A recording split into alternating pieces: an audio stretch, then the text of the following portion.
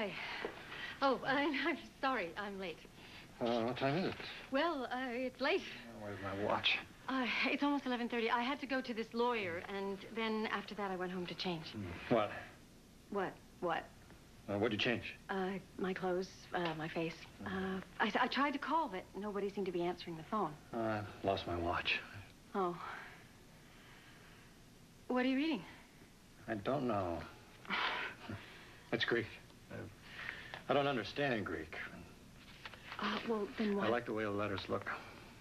And I try to imagine what it means. Like Chinese, it's very intricate and old. Moss, could you look at me? Mm-hmm. Sure. Because I need to talk to you about something. Maybe I should get some bagels. No. See, I don't want bagels. I want to talk, and I want you to listen. Okay, sure. Good. Well, now, I feel funny about doing this so soon after starting the job, but, okay.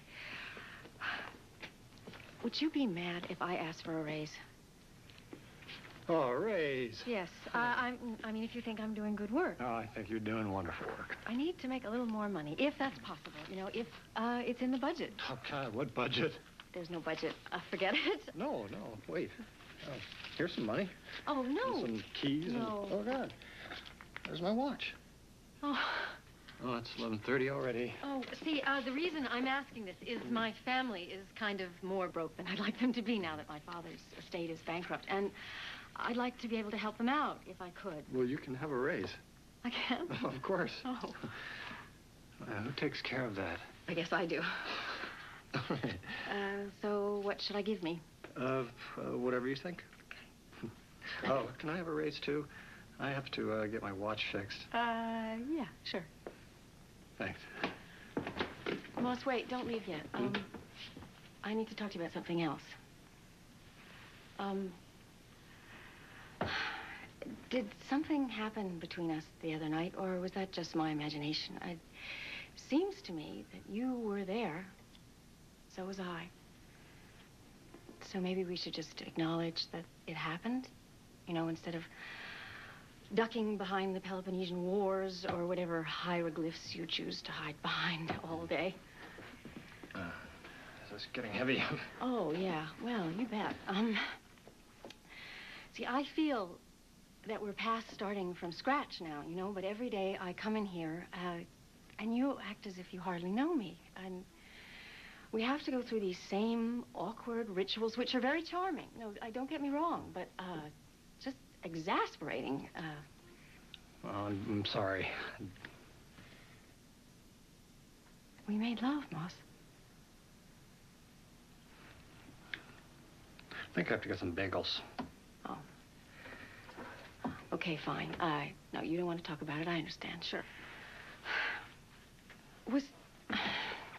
Is there a problem? I mean, if you didn't... I mean, if it wasn't... Was it awful? It didn't seem awful.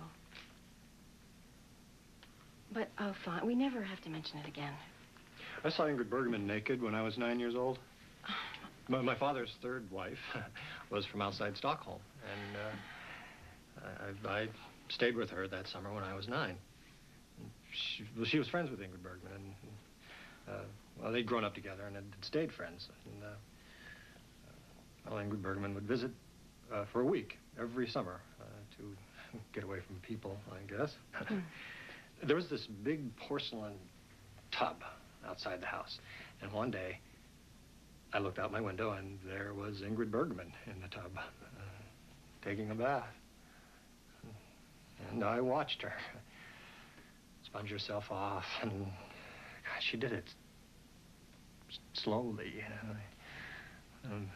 with her eyes closed. She looked like she was humming.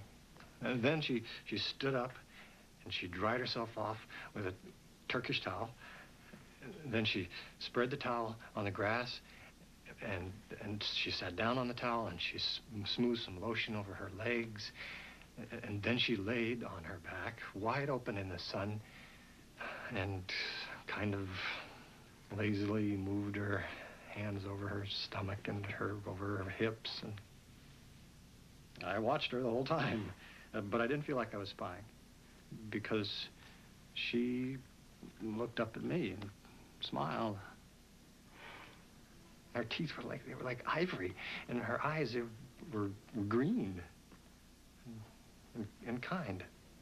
And I thought that moment was the most wondrous moment I'd ever have in my life. And that no matter how long I lived, I'd never see anything so extraordinary again.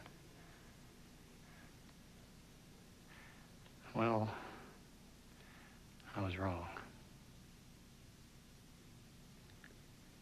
Oh, my goodness. And now I have to get some bagels. Right. Bagels.